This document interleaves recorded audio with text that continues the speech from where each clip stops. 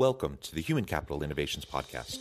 We're your source for personal, professional, and organizational growth and development, where we share original research, explore industry trends, and interview executives and thought leaders from across the globe.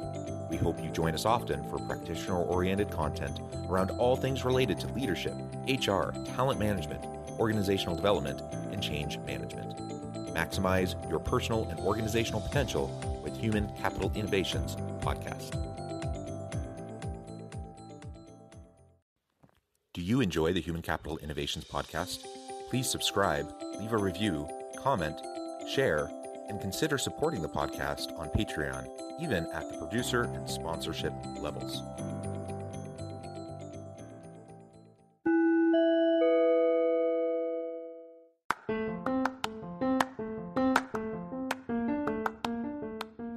Welcome to the Human Capital Innovations Podcast.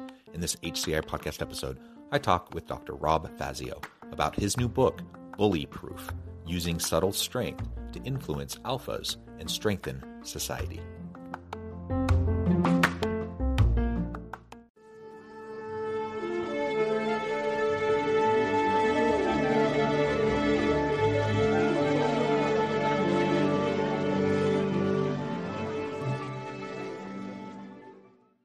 Dr. Rob Fazio, welcome to the Human Capital Innovations Podcast. Thanks for having me on, John. It is a pleasure to be with you. You're joining us from outside of Philadelphia. I'm south of Salt Lake City in Utah. Today, we're going to be talking about your new book. It actually will be released here in about a month, BullyProof, Using Subtle Strength to Influence Alphas and Strengthen Society. Really interesting title. I'm super excited to explore this with you and its implications for leadership in organizations. As we get started, I wanted to share Rob's bio with everybody. Dr. Rob Fazio is a leadership psychologist and executive advisor at On Point Advising, and author of Simple is the New Smart and the Motivational Currency Calculator. He specializes in global leadership and organizational success. He has over 20 years of experience advising on power and influence and motivation with elite and emerging talent. His advice on navigating turbulent times in politics has been featured in the New York Times and on CNN, Fox News Channel, and MSNBC. Based on his background, sports psychology, he empowers clients to remove internal and external barriers to organizational effectiveness and to function at optimal levels. During the COVID-19 crisis, he advised hospitals and executives on how to keep people mentally tough and grow through the experience. He has coached executive teams and talent throughout organizations, including the C-suite, surgeons, athletes, and emerging leaders. He is a licensed psychologist and founder of the nonprofit Hold the Door for Others. I love all of that. That's tremendous. You've done a lot of really cool things. Anything else you would like to share with me and my listeners before we launch on into the conversation? No, just that I have two little girls, Ray and Reese, and it's a lot of fun negotiating with kids. Yes, indeed. I'm a family man, 6 children. I love my kids. I love my family and spending time with them. And it's always an adventure, isn't it? It really is. It's so funny. We're both in this organization space. And, I think if I had to write a book at home, it'd be called Disorganization, right? Like everything you learned that doesn't work. Yeah, absolutely. Kids throw it all out the window, don't they? Yeah. Well, very good. As we get started, why don't you tell us about the why behind this book, BullyProof, and why you chose that main title? Yeah, I think that the purpose for this book actually came out when I was writing it, because, every good book advisor, consultant tells you really have to demonstrate your purpose and people want to get to know you. And I had to think about it a while, and it hit me. I remember being at a hockey game with my dad in the 80s. He was an executive in New York, and we were talking about his boss, and he would never say it, but I could tell that he was always stressed out and anxious around this person. And years later, I learned that this guy was a manipulative bully CFO, really dysfunctional. And I think I just became empowered by wanting to not let other people experience that and find a way to help leaders and organizations to not create dysfunction and push people around for, yes, productivity in the workplace, but also in their home life so it doesn't carry over. And then the title of the book, gosh, it took me years to kind of nail it and figure it out. But one day I was running and just this idea of being bulletproof came in my head, of like bulletproof vest and being not letting things impact you. And then it just kind of clicked like, oh, bullyproof. There we go. That's it. Yeah. Yeah. Well, that's excellent. And there really is a good amount of literature out there, some practitioner work and some academic work that looks at, there's this concept, the total cost of assholes, Yes. the no asshole rule, right? You may be familiar with that. There's toxic leadership work that's out there. The bottom line is this is a problem, and most people have experienced it. Most people have experienced manipulative jerk bosses that cause a lot of problems within organizations. And sometimes it's not intentional. Sometimes it is. And it's not always bully behavior, but certainly it's unhealthy. It's psychologically unhealthy. It disrupts team dynamics and productivity and all those sorts of things. So it's definitely problematic, and we need to learn how to address it. So I think that's great. And I like the way you frame it up there with your title. So kudos to that. I know coming up with a good title can be challenging. It can, and it's kind of like naming a kid, right? Everyone, like, you don't want to say it to the wrong person because they'll kill it, Yeah, absolutely. And that's a great origin for the book as well. And again, I think it's a super timely and important kind of a topic. We need to just learn how to do better with this, right? And certainly, I have to admit, I'm impressed with my kids' school. And I don't know the age of your children, but I have 6 children, grades 3 through senior in high school.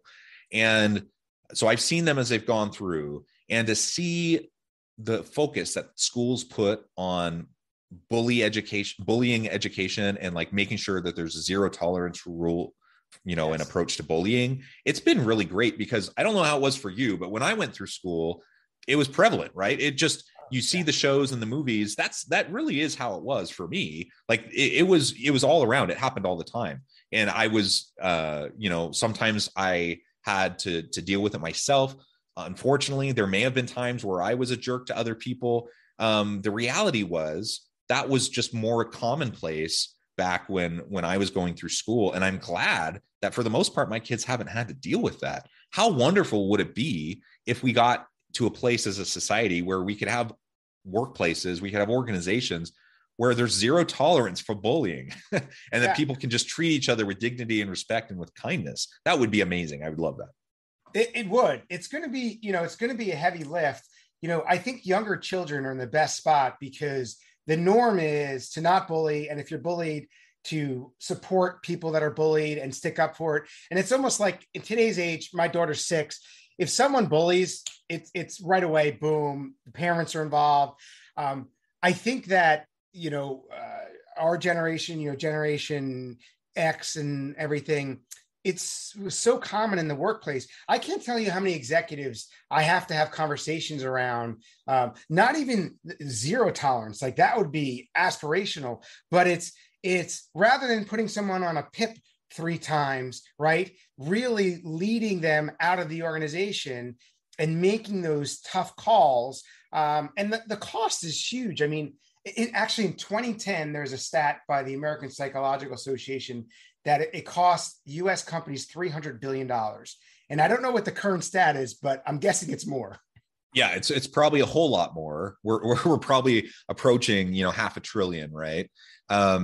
And the reality is this is a huge problem. So let's figure out how to make it better. Just like, in schools and for our children, it seems like it's getting better. At least where I live, it certainly has been. And hopefully it's getting that way for other people as well. So let's talk about how do we do that within organizations? And your subtitle, you say using subtle strength to influence. So it's using subtle strength to influence alphas and strengthen society. And what I found is, right, we know interpersonally there's a continuum of how people interact. And so I created something called strength styles, which essentially is a continuum that ranges from being submissive, then towards subtle strength, overt strength, and then dominance. And when people bully or interact with alphas that may or may not be bullies, they tend to either avoid, which is submissive, or attack, which is dominate. And that pulls us into a reactive state as opposed to a creative or collaborative state of mind. And so realizing that part of it is not personalizing when you have the experience of being bullied and realizing it's more about the other person than you. And I think that something people don't talk a lot about is we actually need to do things that empower people to navigate bullies, but also take ownership to not give permission and to have boundaries around when you're mistreated. I think so many people just take it because they feel like they're stuck. And all that does is give permission for more bullying. And that's the worst thing, right? Like when bullying behavior happens and it's not addressed, and then there's this perception that that's just our culture, that's the style. And I've heard leaders justify it, as this is just, we have more of an aggressive, high octane culture, they'll say, or something like that. And yes, that's, can you be high octane? Can you be like results driven and not have a bullying culture? Yes, absolutely you can. And so getting to the place where we can address the behaviors when they happen, and not give either implicit or explicit permission for them to happen by addressing them, then that can make a big difference. The problem is we observe these things, nothing happens. And usually, in my experience, the only thing that happens is to the person who speaks out about it, and then they get bullied further. Yeah, exactly. And so there's a stat by the Workplace Bullying Institute, and they estimate that about 67% of people that have a job that they love that get bullied still leave. And so, I mean, how unfortunate is that? And you're right, it does often go unchecked. And the whole alpha thing is that you could be an alpha and not a bully. And there are different types of alphas. And the type of alpha I try to get people to align with are alphas that are aware and adaptive. In other words, they know that they're alphas and they use their powers for good. And what that does is it neutralizes the unaware, non-adaptive alpha, the person that just doesn't care. And so, people will say, well, I'm not assertive enough to become bully-proof. And that's actually not true. You can build alliances with other people that have similar ambitions as you. And that tends to kind of hinder the progress of the bully. The rest of your subtitle is strengthening society. And in this case, we're going to zoom in on society. That's a big, big thing, right? We're going to zoom in on strengthening our organizations within that broader societal context, by coalition building, by finding people who can be your support. You can protect yourself from these types of bullying behaviors so that you're more bulletproof to the effects that they can have. And you have people with watching your back, you're watching their back, etc. What are some of the other things we can do to proactively address when we see bullying behaviors happening, especially if we happen to be in a somewhat toxic culture where it's just kind of expected, it's the norm, people just kind of tend to roll with it and never gets addressed?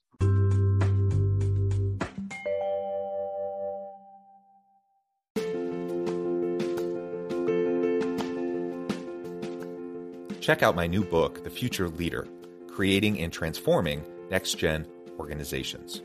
Stemming from 2 decades of professional experience and over 600 in-depth interviews with executives, thought leaders, and scholars from across the globe, The Future Leader will help you explore the ordinary, everyday actions that will help you to prepare to lead in the future of work, to respond to an uncertain future, and to produce extraordinary results for individuals, teams, and organizations.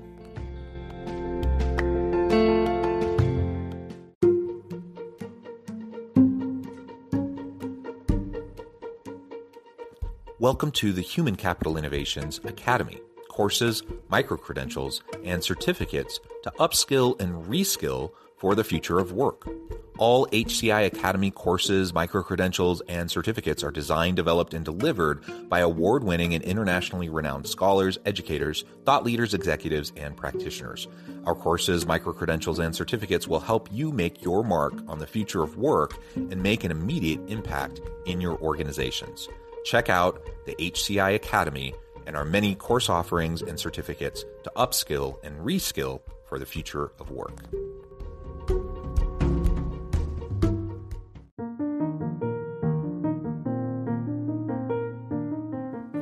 Check out our new weekly LinkedIn newsletter, Alchemizing Human Capital, exploring industry trends via original research and interviews with executives and thought leaders from across the globe. We look forward to having you join us.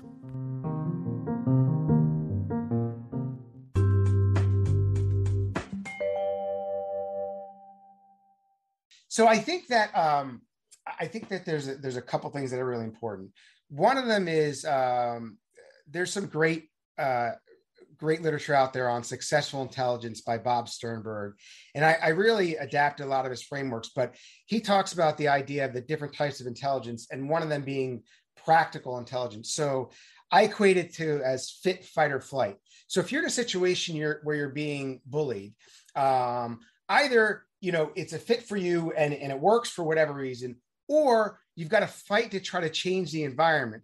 And the thing that I see people doing the least is, if they keep getting beat up by a bully and they can't change the situation, it's not a fit, they don't know when it's a flight situation and they quite simply need to get out. Of course, there's situations where people can't leave, but I see many situations where people do have opportunities and they stay stuck, almost like in an abusive relationship.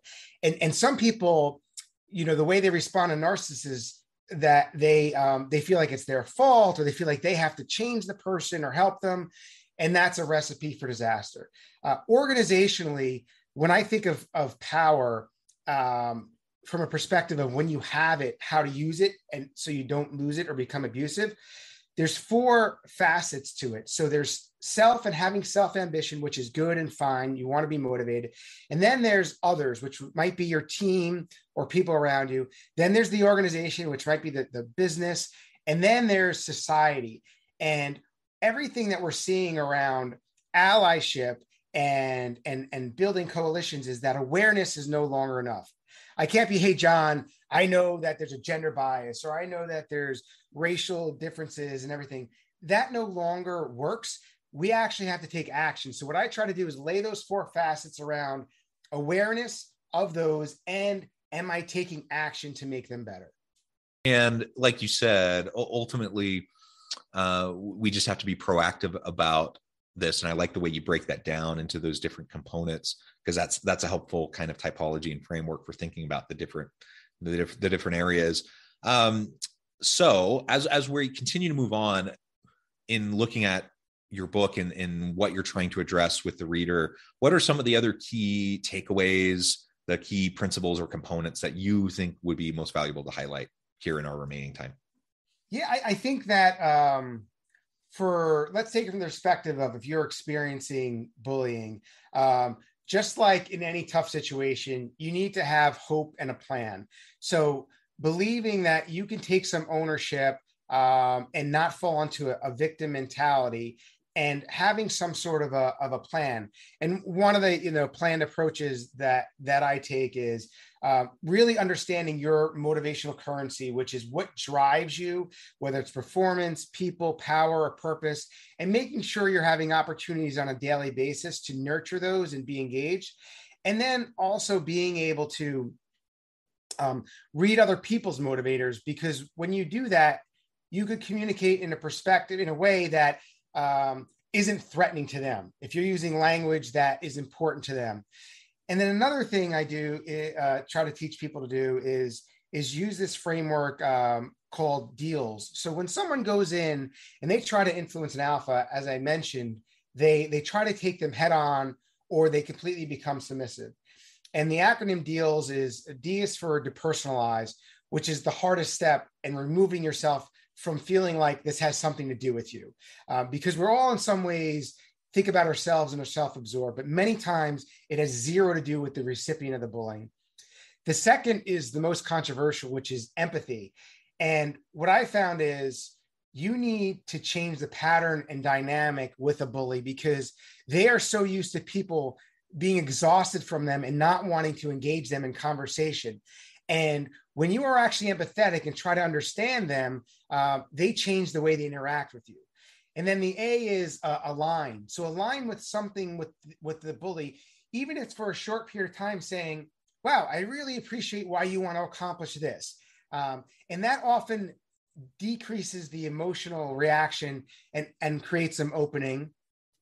And then looking for the hook, looking for something an opening for something where you can uncover what's really important to them, what motivates them. Oftentimes bullies get tired, and you've got to be patient and find that opening. And then the final is show strength.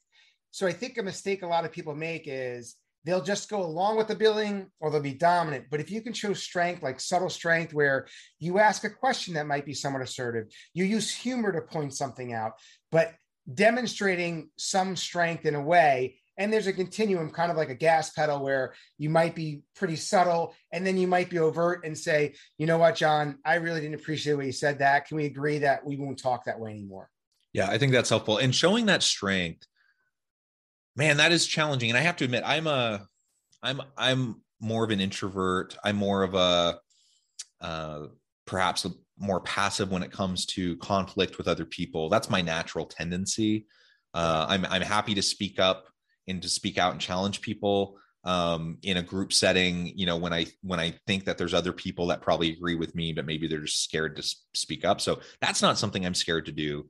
But to be able to directly confront somebody in a one-on-one setting when something has happened, my tendency would probably be to let it go and to try to just, turn the other cheek, forgive them, try to, just put my head down, focus on my work. The problem with that is that you're enabling those bullying behaviors, and they're just going to continue. And so how would you coach someone or guide someone who might have that kind of a tendency so that they can show more strength?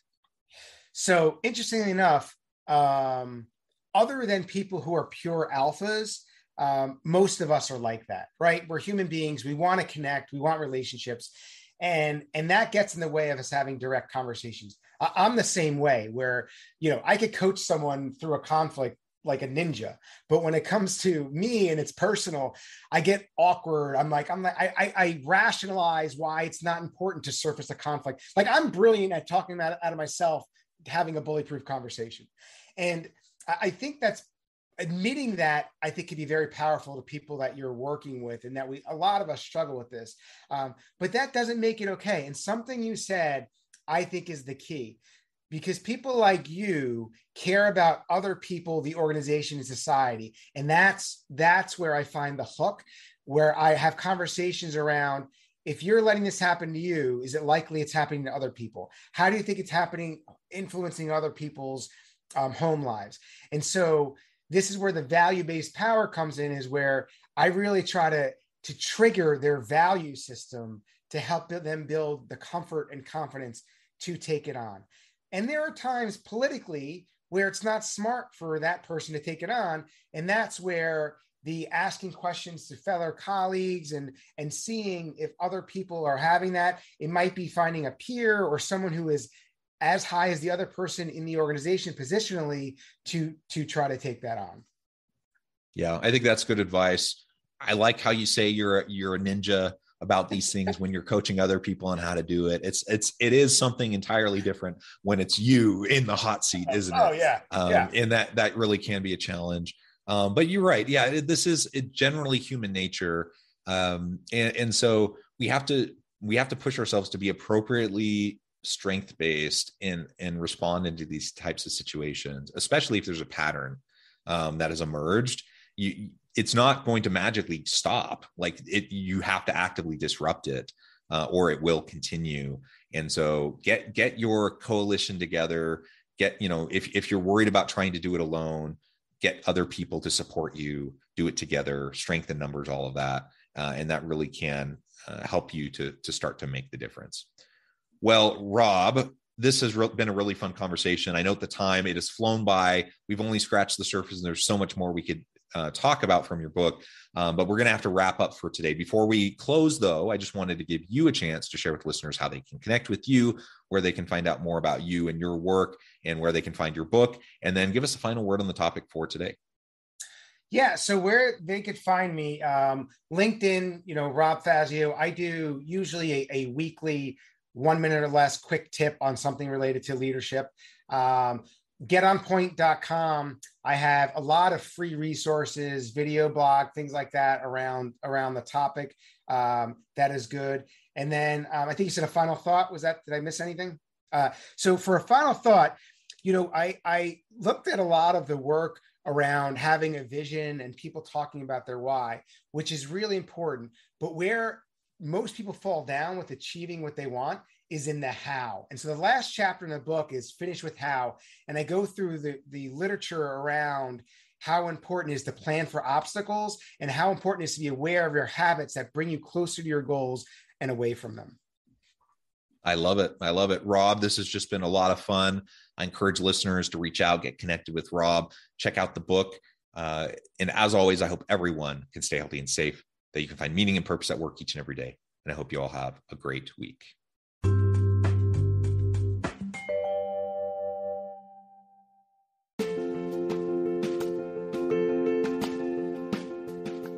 Bluer Than Indigo Leadership, the journey of becoming a truly remarkable leader.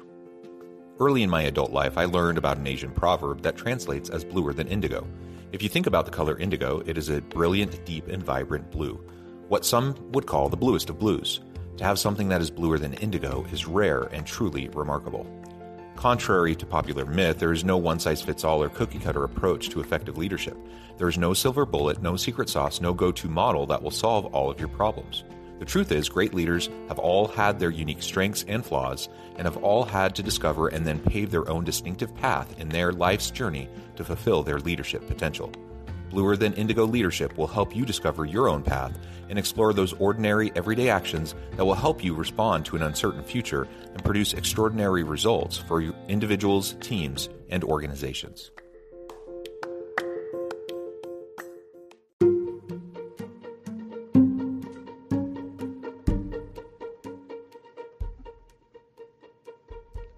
Check out Human Capital Innovations magazine, Human Capital Leadership. Human Capital Leadership is a free, interactive e-magazine with the mission to help individuals, leaders, and organizations find innovative approaches to maximize their human capital potential. We publish issues quarterly in August, November, February, and May. Take a look at the latest issue and let us know what you think.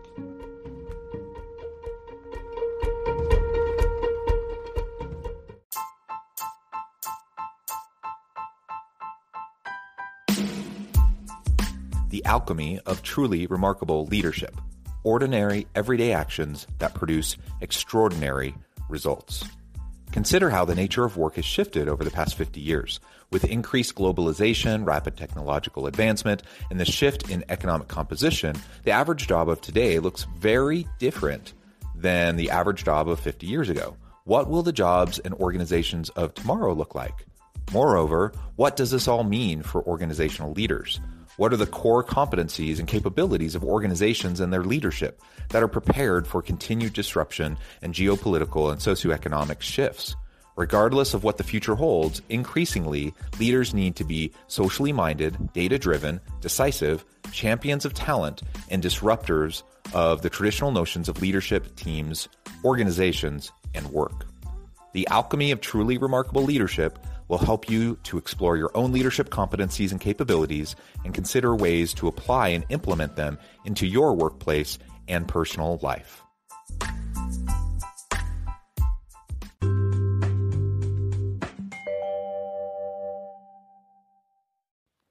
Do you enjoy the Human Capital Innovations podcast? Please subscribe, leave a review, comment, share, and consider supporting the podcast on Patreon, even at the producer and sponsorship levels. Thanks again for joining us for this episode of the Human Capital Innovations podcast. I hope you stay healthy and safe and that you have a great week.